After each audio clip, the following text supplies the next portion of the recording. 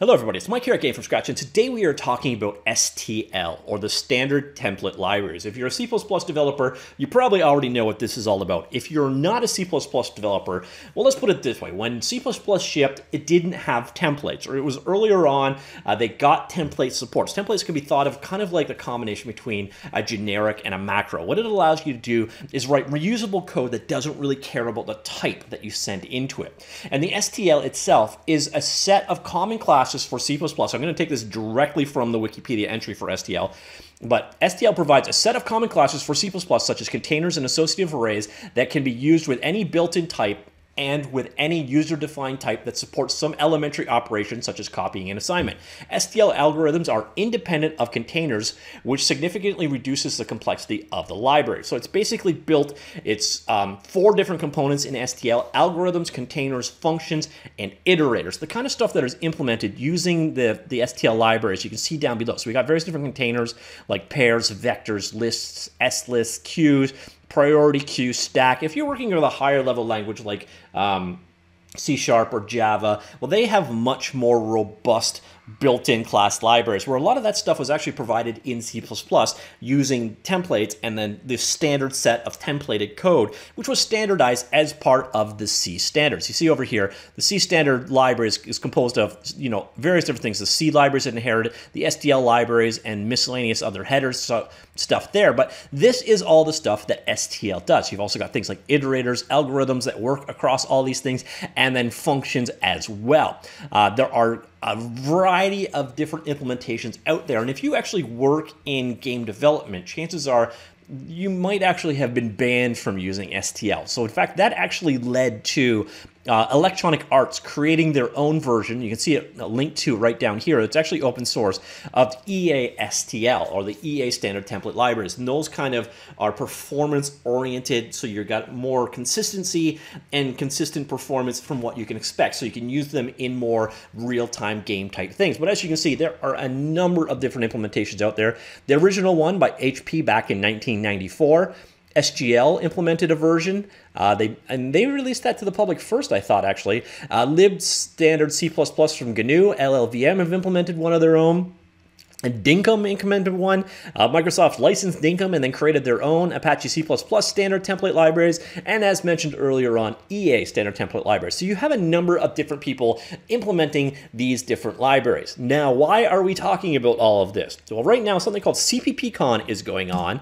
And Microsoft is open sourcing Microsoft Visual C's STL. So the STL that is used and shipped with Microsoft Visual Studio, the most current version, is now going to be developed and available completely in the public, hosted on GitHub, as we will see in just a second. All of the code is out there, and we got a couple of questions and answers kind of format going on here. Why are you doing this? There are several reasons. Working on the STL and GitHub will allow our customers to follow our development as it happens, try out the latest changes, and help improve our pull requests by reviewing them. As C++ standardization accelerates, with more large features being voted in every year, we believe that accepting major features as open source contributions will be important. For example, C++'s 20's chrono and format libraries are potential candidates. We also want to contribute back to the C++ community by making it possible to take our implementation of major features, for example, C++ 17's charconf. What license are you using? This is under the Apache license v2.0 with LLVM exceptions. That's basically as permissive as they get. To be clear, Microsoft Visual C's STL isn't merging with libc++. There's still distinct libraries that will support different platforms with different data structure representations. However, if libc++ maintainers are interested in taking features directly from MSVC's STL or in collaborating on development of new features in both libraries simultaneously, we'll be able to help without having to worry about licensing. So basically, they're going to stay a separate product from other STL implementations, but other STL implementations are perfectly within their rights to just take chunks as they wish. It should make compatibility across different implementations a bit better, and this is a license that is not going to get in the way, which is pretty nice. As a customer of MSVC STL, you may be wondering whether this new license creates obligations for you. This is kind of like that whole GPL, LGPL, some people call them infective licenses. In the case of the Apache license, the answer is pretty much going to be no.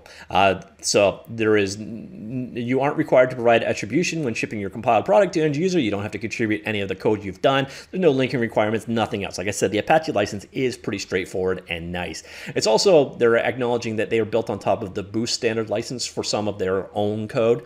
And are you going to open source anything else from the MSVC tool set? And the answer is pretty much right now, no. So that's about it. And then finally, is there some catch? A fairly small one. We're going to spend some time overhauling our build system, test infrastructure, and issue tracking, which will delay some work on C++20 library features. We just finished implementing all the C++17 library features, so this shouldn't be too problematic. This will allow us to work on STL more efficiently, and ultimately reach C++20 completeness faster. Again, they were originally licensed off of Dinkumware in the first place, so it looks like Dinkumware has given them permission to go ahead with this process. And as mentioned earlier on, the library is up on, the code is all there, Microsoft/STL libraries. It's all in here. Basically, documentation is there. The STL implementations are in here. So if you really want to jump into the C++ source code for the STL libraries, they are here. And if there's one thing I have found from my own personal experience, trying to read C++ templated code is not generally fun. So if you want to, jump in there. It is nice to see that this is out there. It should make, I don't know, maybe the world will get along a little bit better, or maybe this means absolutely nothing. It'd be interesting to see how this works out. If you're interested in getting started, there is a bit more documentation here. And of course, I will toss all of the links down below to both the original announcement and the instructions here on how to go ahead and build this stuff from the command line, how to go ahead and use it. Yeah, interesting. It's definitely an interesting move. It's nice to see that it's under a nice license. It's nice to see Microsoft getting more and more involved in open source projects. I don't know. I think there's a lot of people that are still wary about if they're real about open source, but it certainly seems like they are.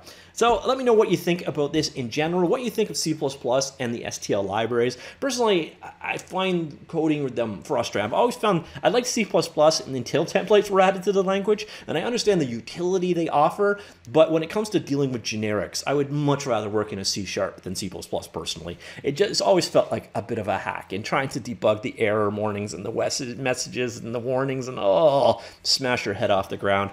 Auto made a lot of this a lot nicer to work with, the auto keyword. Instead of having to type out long form template types, but I still find the experience somewhat frustrating on the whole. But that's got nothing to do with what Microsoft has done here. It's cool to see. I don't know if there are any advantages I'm not thinking of here. If you can come up with some, I also love to hear those comments down below. Anyways, that's it. I will talk to you all later. Goodbye.